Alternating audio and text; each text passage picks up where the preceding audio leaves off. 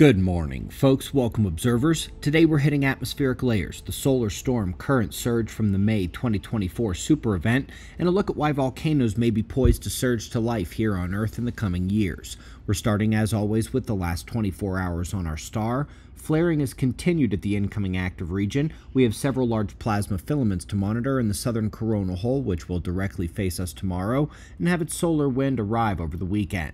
NOAA already suggesting minor solar storms are on the docket. The flaring is all coming from the northern incoming active region. This includes another M-class flare this morning. While there are a couple sunspots peppering the Earth-facing half of our star, most are smaller. The one incoming on the north has both size and peripheral umbras, creating complexity potential. It's definitely the only sunspot that can produce significant flares at the moment. Let's go next to a quick look at atmospheric layers. New infographic by NASA to help with terminology. The ionosphere, by the way, is not listed, but it encompasses the mesosphere, thermosphere, and part of the exosphere, electric double layers at each boundary. These are the critical segments of the atmosphere, and by the way, all commercial flights and all life on Earth is found way down in the troposphere. Up next, we're looking at the May 2024 solar storm, where the electric current surge was the largest ever seen in the SWARM database.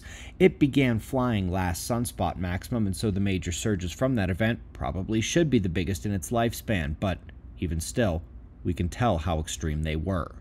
Lastly, folks, the big geology news. The scientists have demonstrated very convincingly how the melting ice of Earth can awaken volcanoes. Just as heavy ice cover can cause isostatic readjustment of the crust, it can also suppress magma given the compression and solidification of the ground between the fire and the ice.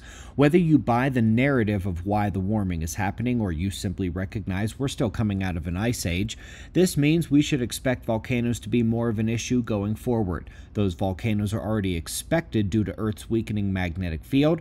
We are in the middle of a pole shift after all. GoldObservers.com is sponsoring our documentary on this topic. It's coming this fall. Everyone involved is pretty confident in a September completion and release in the following 1 or 2 months. It covers the pole shift, the cycles, the disasters that ensue, including the Great Solar Flash and the Great Tsunamis. By this point, most of you should have most of your preps in order, both physically and psychologically, but every gap needs to be filled, and that includes gold and silver. I prefer to keep it among friends, and GoldObservers.com are observers in the family. We greatly appreciate your support. We'll do this all again tomorrow, right here, but right now at 6 a.m. in the new Valley of the Sun.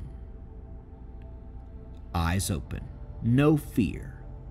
Be safe, everyone.